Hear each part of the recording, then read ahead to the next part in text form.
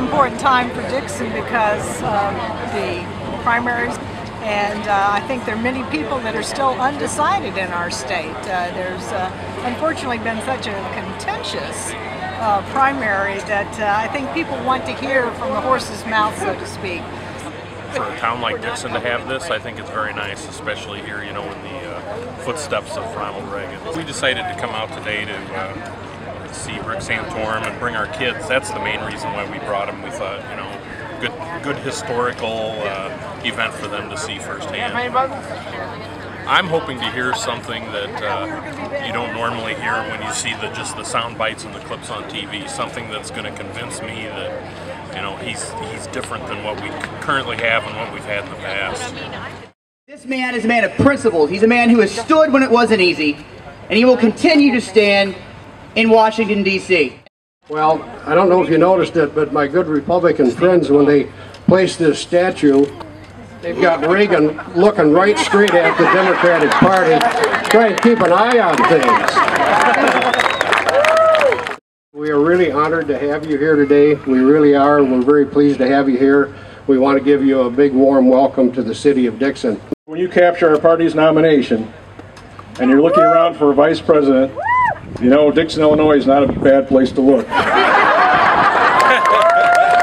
Ladies and gentlemen, it is my great privilege to honor to endorse and introduce to you the man I believe will be the next President of the United States, Senator Rick Santorum.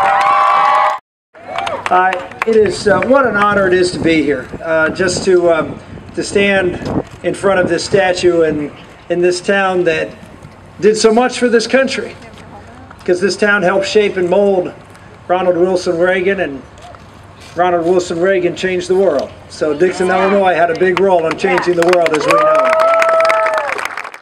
And that's really the greatness of our country, is the idea that people can come from small town America, in many cases, and look in my case, a first generation American, and have the opportunity because you were someone who were taught the principles of hard work and honesty and integrity and doing what's right even when it's hard.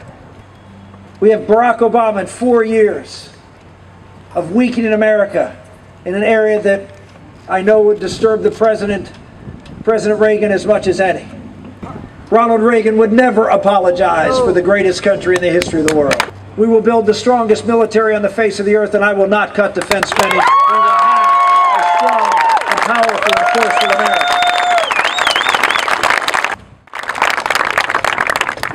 Ladies and gentlemen, that was one of the legs of the three-legged stool of President Reagan. Strong national security. Oh, there is an evil in this world.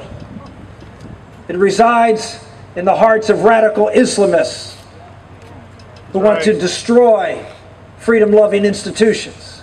One of the most vaunted legs of the stool that President Reagan talked about was he talked about the importance of limited government and free people. Because we didn't have all these government programs to take care of people. It was our responsibility as brothers and sisters in a community to look out for each other. Still is. Yeah. And in small town America, as this man just said, it still is. Remind us how important it was to allow the businessman, the entrepreneur to make a profit and not condemn them as being rich or greedy or the 1%. The 1% does a lot of hiring of the other 99%, and that's a good thing. Margaret Thatcher, after she left the Prime Ministership of England, looked back at what she had accomplished in England at the same time that she served as Reagan did. And she said she never was able to accomplish what Reagan accomplished in America. And she said the reason? The British national healthcare system. She said once government has their hooks into you, once government makes you dependent upon it for your very health and your lives and that of your children and your loved ones, they got you. Yeah. They got you. And of course, Reagan understood that foundational building block of society was the family. Marriage and the family are at the core and foundation of our society. As we hold these truths to be self-evident. Truths, here's that word again.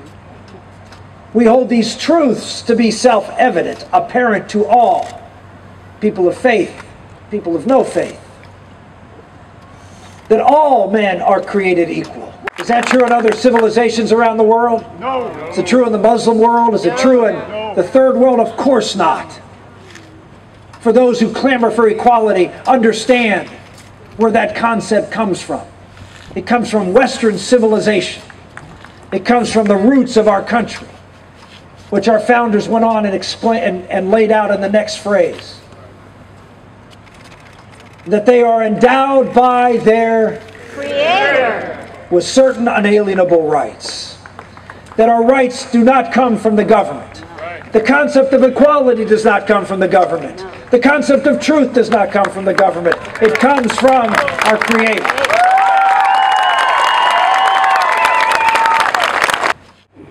We were an agrarian society for 2,000 years up until 1776.